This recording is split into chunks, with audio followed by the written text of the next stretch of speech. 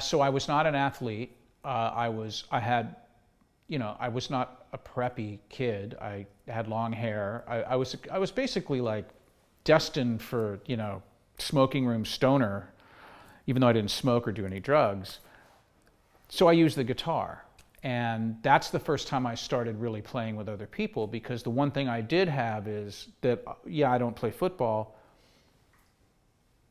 and I really don't have a problem with Carter's policies. I play guitar. And I immediately formed a band with the other kids who played music. I found other people in my grade, in my school, and we formed a cover band.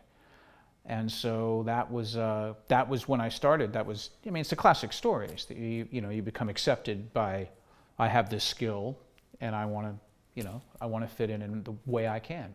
And so that was when I started playing with people.